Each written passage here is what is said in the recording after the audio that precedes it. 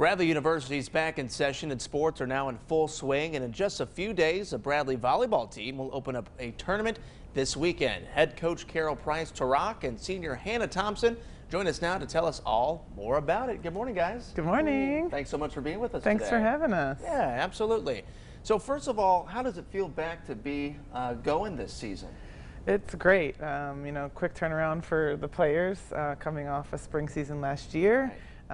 But we love having fans back in the stands and having people watch us play. It really kind of drives the team to get going. Absolutely. And Hannah, you mentioned the quick turnaround, since the fall season got moved to the spring, got about 3 months to prepare for this season. What's that been like for you and the players? It's definitely been different because normally we have a longer break, but I mean, we're getting to play more games, so it's exciting and fun. Yeah, absolutely. And Hannah, you're set to break a record. Can you tell us a little bit about that?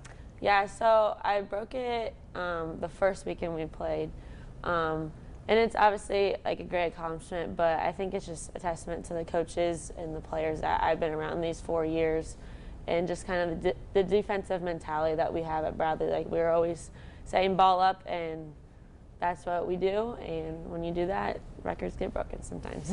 There you go. We love to hear it. And Carol, a previous Bradley player, just debuted with the U.S. national team. Tell us a little bit more about that. Yeah, Lindsay Stalzer, in her own right, was an amazing player, not only for Bradley, but in our conference, and we're really, really excited to be watching her on a world level now, playing in the Pan Am Games that starts this weekend, I believe. Wow, that's awesome. Yeah. And Hannah, you're kind of from around town, originally from Pekin. How does it feel to kind of play for your hometown, per se? It's really special, especially when I can have my friends and my family at the games, and just to see them in the stands, and my mom's players, because she's a coach at Pekin. That's something really special for me, and that they're getting out there watching more volleyball and just seeing familiar faces. Yeah, absolutely. And obviously there is a tournament. When can fans attend, and how can people get involved? We would hope that they come Friday and Saturday. We play North Dakota and Northern Colorado on Friday, and then Saturday we close out the tournament with St. Louis. So would love to see everyone at Renaissance Coliseum and watch these players take on some pretty tough teams this weekend. All right. Well, good luck to you all, and thanks so much for joining us this morning. Thank you. Thank you. Absolutely.